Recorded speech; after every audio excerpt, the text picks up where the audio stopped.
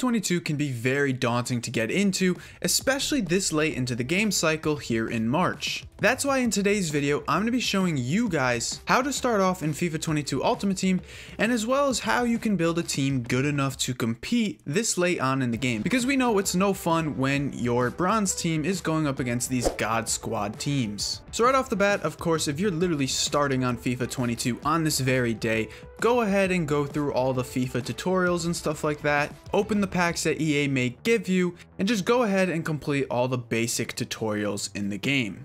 Now usually what most players will do is go ahead and sell everything that they have. Now I don't want you guys to actually do it in this case just yet. The first thing you guys are going to do once you get everything done from the tutorials is go ahead to the home page and then go to the squad building challenges, or SBCs as most people call them. And they're going to go scroll over here to the foundations, and you're going to go ahead and complete the let's get started, let's keep going, let's move forward, and all these basic SBCs. EA basically gives you the players to complete these, so you guys can actually, get through a good amount of these very easily. You can even go ahead and buy some of these players on the market for very, very cheap. But in return, these packs and rewards will at least give you a little bit of a good starting platform. Now, once you complete all of the basics and stuff like that, you don't have to go ahead and complete League and Nation basics. However, if you do want to and you can, I do recommend that you do so because the pack rewards are rather decent. But once you have that, you should have a good amount of players. Now, any of these silver or bronzes, I would recommend that you guys go ahead and sell them on the transfer market. Now, with your gold cards, I want you guys to at least have 11 players, and I'll get back to why in just a moment. Of course, keep a few players so you can have a bench and so you can actually play some of the games. But we're going to come back to that in just a second. Because once you guys have done all of that and you have at least 16 players, a team that is good enough, don't worry about chemistry or rating or anything like that, we can go ahead and start making coins very fast. Now luckily with this FIFA, a lot of cards are very cheap and you can build a really good team for a really low amount of coins. And when you are just starting out, there are two things that I recommend that you guys do at the exact same time. So the first thing you're going to do is go to the home page and then go to the store, and you're going to be doing a method, kind of a basic trading method that really anybody can do. It's super cheap, really easy to do, and that is the bronze pack method. It's very self-explanatory. What you guys go ahead and do is open up these bronze packs.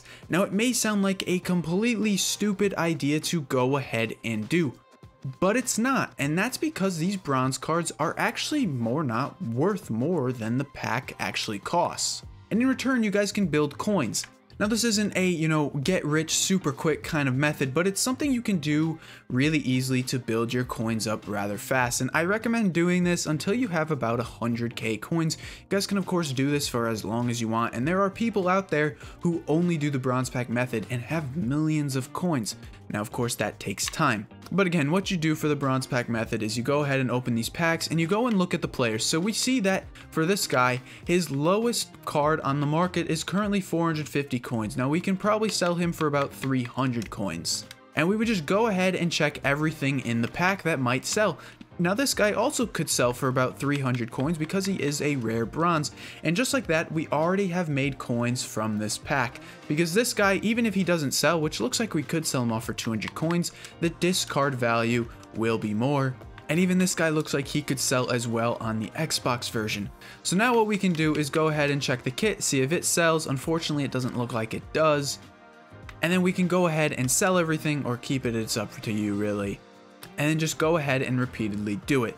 Now sometimes these packs won't be profitable and you'll open a pack that is kind of a dud. It's not really worth anything, and that's unfortunate, but it does happen. But then there are times where you will get really good packs where cards can be worth a lot of coins. For example here, this Leicester City player that I packed, he actually sells for about 2k, and a lot of Premier League cards do the same, and a lot of the top 5 leagues sell for a really good amount of coins, and there's a ton of bronze cards that can actually sell for this amount. And while these packs only cost 750 coins to open, you guys can get some pretty easy returns, and all in all, you can make a really good amount of coins. Now you guys won't be able to open unlimited bronze packs because you guys are not balling on a huge budget like I currently am, you guys will likely have about 15 to 20k after the tutorial and stuff like that. So while you guys are waiting for your bronze cards to sell, you can actually go to the play tab and play squad battles.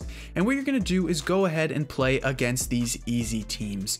And that's why I said chemistry doesn't really matter, because you guys should be able to beat these teams anyways. You guys can go ahead and rank up in squad battles. Not to mention, just from starting off on Ultimate Team, you'll likely get a big coin boost, which means for about 10 matches or so, you probably either have 500 extra coins or 1,000 extra coins. So you'll be able to build some extra coins that way.